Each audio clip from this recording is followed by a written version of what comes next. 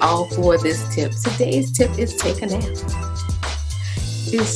Honestly, it doesn't have to necessarily be take a nap, but just rest. Rest is today's tip. So what I find very often is there's a big promotion in the, small business entrepreneurial space of, hustle and, push till, your limit. You can sleep when you die and, all of that stuff like that.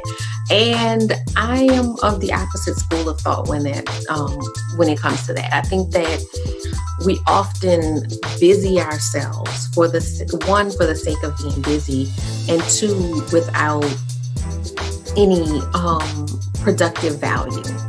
So it doesn't make sense to be busy if, like people say, busy and broke.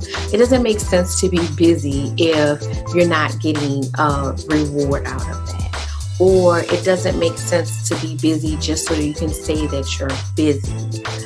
I'm a big proponent of work smarter, not harder. So I like to, make my systems and everything else work for me so that I'm not having to overwhelm myself.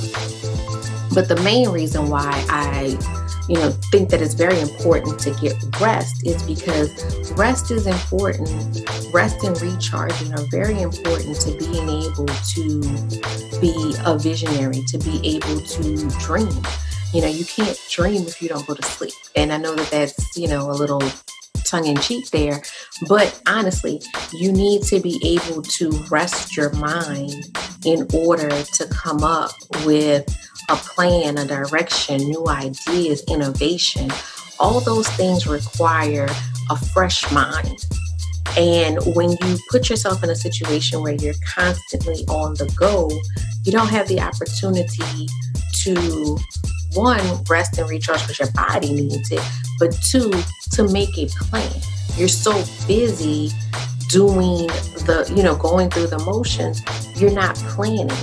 When you plan, if you plan ahead and you have a plan, a vision, a dream, then you don't have to be constantly in motion, because you can take that plan, work that plan from beginning to end, and you're going to see results. But if you are constantly going, and never thinking or laying out a roadmap for where you're going to end up, it's kind of, the difference between, walking on a treadmill and walking on a course, or walking to your destination, let's say. So you can walk on a treadmill all day long, but you're going to still be in that same spot. You're not going to be anywhere different.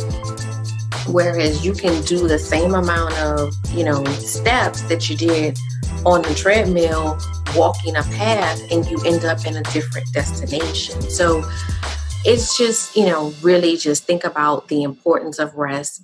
Your body needs it, your mind needs it, but your business needs it as well. So your business can grow, faster if you are able to have a plan, if you're able to see when things aren't going right, if you're able to adjust and every other thing associated with being able to have a clear mind. So get some rest, figure out how to get it into the schedule, figure out how to limit things so that you have a, designated time to rest and recharge. And just from personal experience, because I've been in hustle mode before, and sometimes even, as a person that believes in rest, sometimes you still fall into that hustle mode to get a particular task accomplished. So it does happen, but you still want to focus and emphasize that rest in your life, because